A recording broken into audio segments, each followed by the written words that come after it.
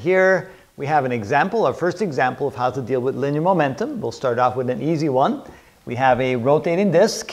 Rotating disc has a radius of 2 meters, a mass of 200 kilograms. It's rotating in a clockwise direction at 4 radians per second.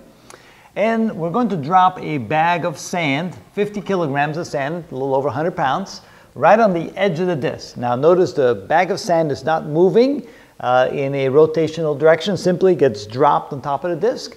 As a result of that, what will be the final angular velocity of the disc and the bag of sand together? So, how do we do that? Start off with saying that the initial angular momentum equals the final angular momentum.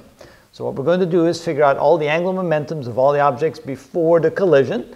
Notice that only one of the two objects has angular momentum because this one is being dropped straight down. So that means we have I1 omega 1 initial plus I2 omega 2 initial, and if this is the second object and this is the first object, then this of course immediately goes to 0 because it doesn't have any angular momentum. It's not moving around in any circles.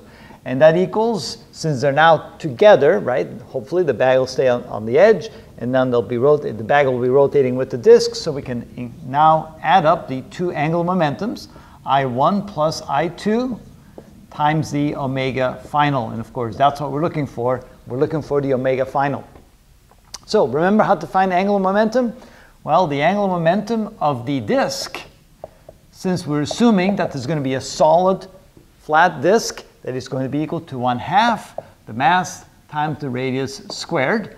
The angular momentum of the bag, well, there we can assume that it's a point mass, a singular mass at the edge of the disc, so all the mass is at the largest distance away from the center, so we're going to call that mr squared. Now, I did remember that this should be big M because we call the mass of the disc big M to separate it from the mass of the bag of sand.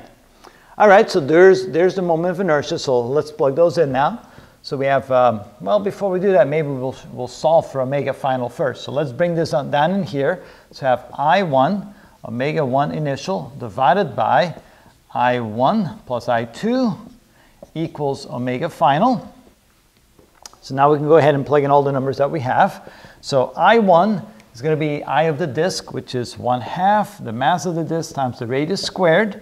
We're going to multiply that times the initial angular velocity, which is a -4 radians. -4 radians per second. And then we divide that by the sum of the moment of inertias of both the disc and the bag of sand. So that would be 1/2 mr squared plus little m r squared. Remember, little m is the mass of the bag, big M is the mass of the disc. Plug in the numbers. 1/2 times 200 kilograms times the radius, we said is 2 meters. We square that plus, not plus, multiplied times -4 radians per second.